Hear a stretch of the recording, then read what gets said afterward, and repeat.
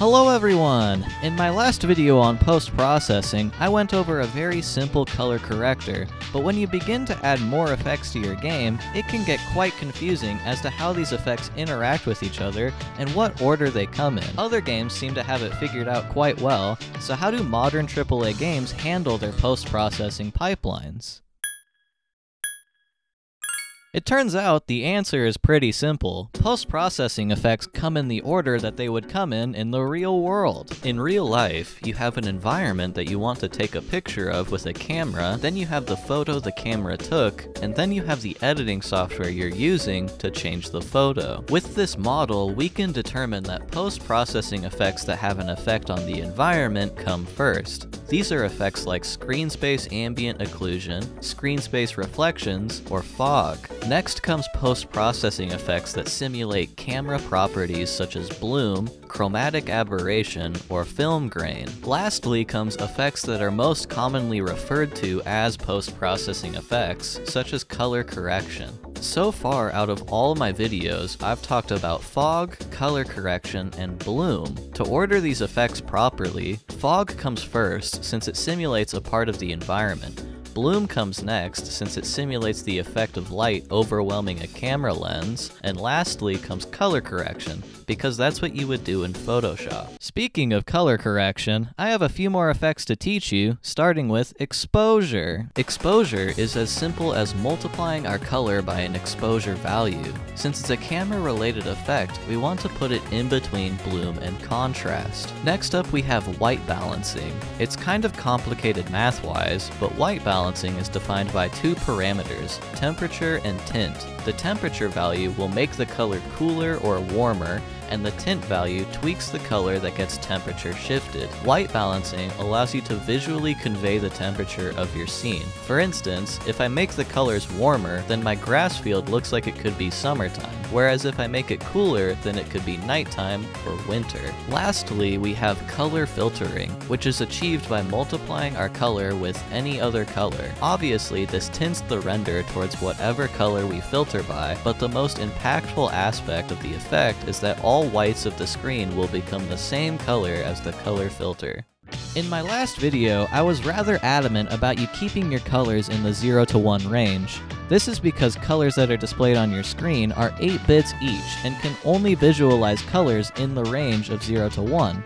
But if we look at the texture format in Unity, we can actually see that we have 16 bits per pixel available to us until the last frame, which clamps to these 8 bits. Colors that exceed 1 are said to be in high dynamic range, but since our computers can only display colors in low dynamic range, we need to get our high dynamic range colors into the 0 to 1 range. Tone mapping is the act of mapping high dynamic range colors into the low dynamic range. But in order to tone map, we need high dynamic range colors, so we need to remove our limiters.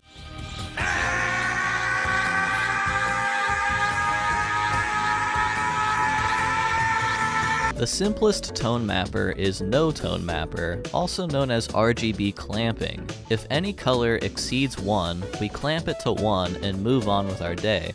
This is obviously not optimal for several reasons.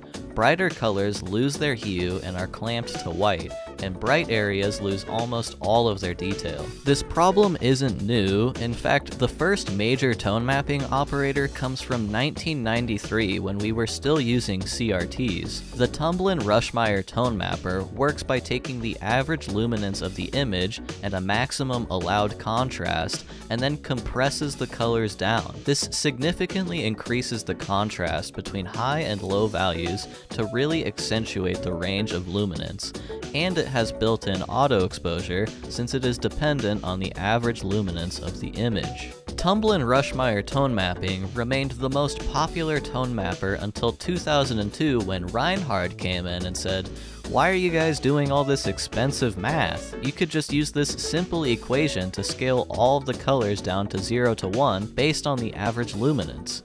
Then everyone told him why that solution sucked, and it's because if you use the tone mapper on a low dynamic range, then the maximum possible luminance is 0.5 instead of 1.0, which isn't very great. Reinhard came back and said, wait, I swear I have something of value to add, and then he presented his Reinhard Extended Tone Mapper.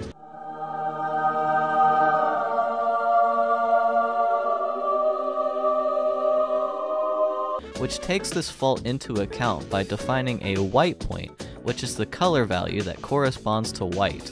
This is generally the value of the brightest color on the screen. Reinhard Extended became the new standard tone mapper as it did a much better job at preserving the detail of high luminance areas than Tumblr Rushmire.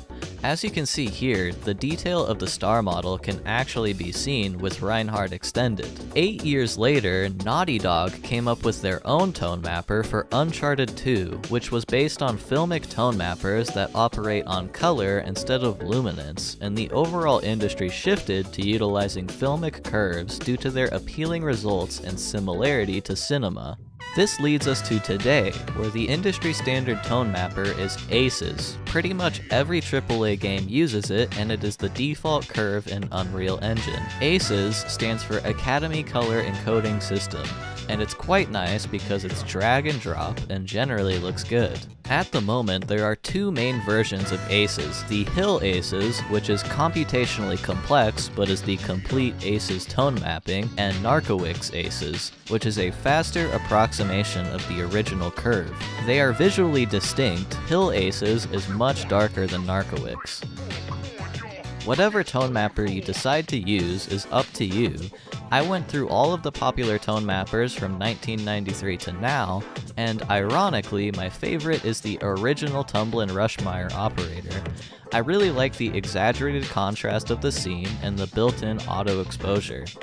In terms of the post-processing pipeline, tone mapping comes at the very end, just before gamma correction, as gamma correction operates on low dynamic range values only.